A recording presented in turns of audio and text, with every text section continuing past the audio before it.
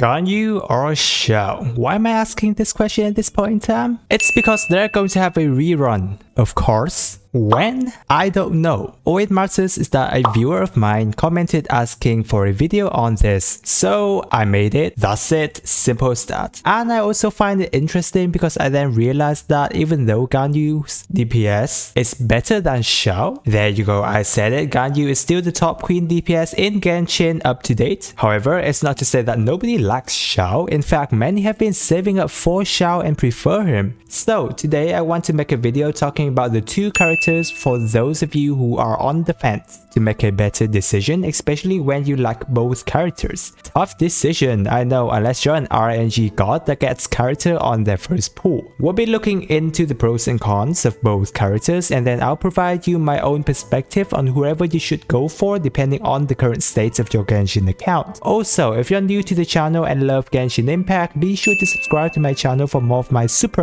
Genshin Impact content. And with that, let's jump into the video.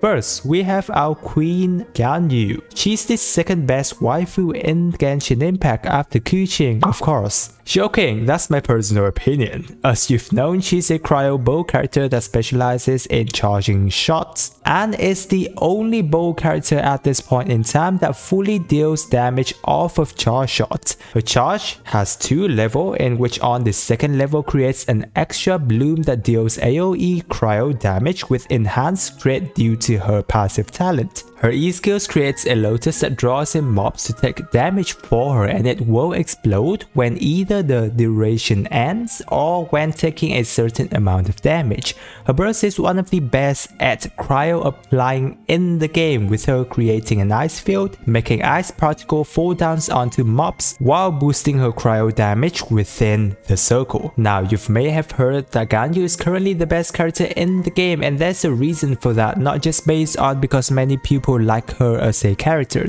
So the reasons being her level 2 charge attack deals an insane amount of damage. It first hit your opponent, dealing the first hit damage, and afterward there's a bloom AoE damage that gets crit rate bonus and deal a much higher number than the first hit. And since the level 2 shot blooms deals AoE, this makes Ganyu being able to hit mobs very easily without needing to always aim correctly, unlike all other bow characters apart from Yoimiya charge shots as well. All their charge shots are single targeted. Not only that, her burst also deals a ton of damage while boosting her cryo damage even more, making Ganyu's damage go insane during her burst. That's not the only thing with her burst. Ganyu's burst is also very good at applying cryo, therefore helping your team with melt reaction. In other words, aside from being a top tier DPS, she's also capable of being a support for your team as well. Not something that most characters can do, which is the reason why she's always so high in the tier list. Now, Ganyu's requirements will be that she'll need a shield character to support her because she's very easily interrupted. Her charge attack takes approximately a second to charge to the maximum level. However, if she gets attacked during that time, she'll most likely get knocked back and you miss out your damage without the charge shot. She does have her E skills that grabs the mob's attention, however it doesn't always work, especially on large enemies, which is why, in order to play her well, characters like Zhongli and Diona should be here to support. Other than that, she's one of the easiest characters to play. You just charge your bow, shoot, and kills the enemies, with the exception of you having to train yourself not to miss the arrows, that is. And so with that, here are Ganyu's pros and cons. Her pros: she's cute. She can kill enemies from miles away. She's currently the best DPS that can and will carry you on all battles, especially the Abyss. She's been out for a year, and even though the Abyss changes every single patch, she's always one of the few characters that have the most use. Good with cryo application through burst.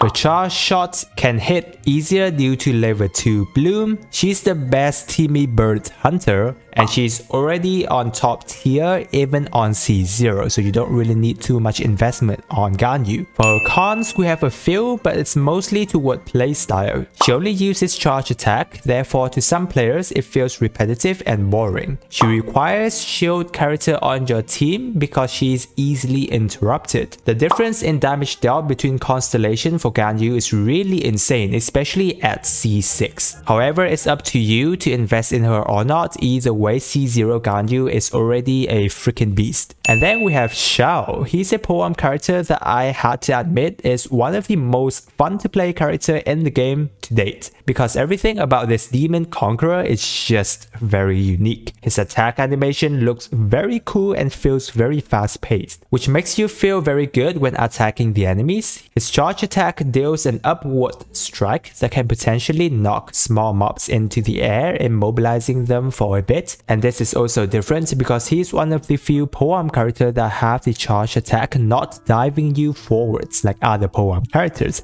Not only that, his E skills is one of the sickest in the game. He does what I just called a super dash, driving very fast through your enemies, and he's capable of doing it twice at C0, which feels awesome. So not only his normal attack feels rather fast, he has his E skill to boot, which just makes the battle feels very fast paced. And that's not all. Most people pull Xiao because of his burst. His burst is literally one of the most insane in terms of playstyle across all characters at this point in time, because it literally turns him into a different character. When his burst is activated, as you may have known, he turned all his attack into Anemo, and now he has access to high jump and do plunging attack, which deals AoE damage from all the spike coming up from the ground. It just feels really good from playing him. That's his playstyle, which I spent a lot of time talking about just now. Now for his DPS, if you haven't already known, Xiao is considered to be one of Liwei's top 3, which includes Ganyu, Hu Tao, and Xiao. However, Ganyu DPS, as we've known, is slightly higher, which means, you know what, Xiao is an insane character. Now with that being said, he does have issues here and there, mainly because of his burst. Xiao can be very dependent on his burst at time, because that's where he deals most of his damage. Therefore, the amount of uptime that Xiao has for burst directly affects his DPS. Not only that, his burst also decreases his health over time and would go down all the way to 0, which kills him. So as a main DPS, which already usually don't have a lot of HP, he actually can be quite a frail character. Without a proper healer on your team, he's most likely going to die in battle at some point, especially in the Abyss. So team investment for Xiao is very required. Having a shield and a healer for him is the most viable way to go. With that, let's have a look at his pros and cons. Pros: he's a very fun to play character from all the fast-paced action animation that's going on. He puts on his Yaksha mask during burst, which looks very cool. Burst changes his playstyle to plunging attack, which feels really good and deals a ton of damage in AoE, helping you to clear battle that has many small mobs. Apart from dealing with Anemo mobs directly, Anemo character can basically deal very good damage on any enemies without worrying too much on their resistance. Thus, they have the ability to break shield across elements is really good. Xiao is very good at C0. You do not need to invest in any constellation for him. As for his cons, his burst decrease his HP and can kill him by himself. He's dependent on good healer and shield user on your team, and his DPS really relies on burst damage, so many of the time his playstyle is focused on dealing plunging attack from his burst. So we've gone through the pros and cons of both characters. Now I want to go through the reason why you would want to choose each character to hopefully help you make a better decision on which character to choose. And so you go for Ganyu when you love waifus, you like bow characters, you enjoy her pure charge shot playstyle, you're lacking a DPS character, especially cryo element that can carry you through all the battles, especially the Abyss. And you go for Xiao when you're collecting husbandos characters. You don't like aiming for bow characters like Ganyu. You like Xiao's fast-paced animation playstyle and burst plunging focus. You can put up with his frailness from the constant HP loss, and you love Anemo characters. So this is going to be a tough decision for those of you who want both characters, especially when you can't get both at the same time. If they do happen to have double reruns in one patch, as Xiao and Ganyu are both DPS characters. If you're still having trouble choosing after all this, I would tell you to go for the characters you feel like you love their playstyle the most, because it's not really about DPS. The difference between Ganyu and Xiao's DPS aren't that great of a difference. So if you happen to really enjoy playing Xiao with all his attack animation, E-skill spams, and burst gameplay, then go for him.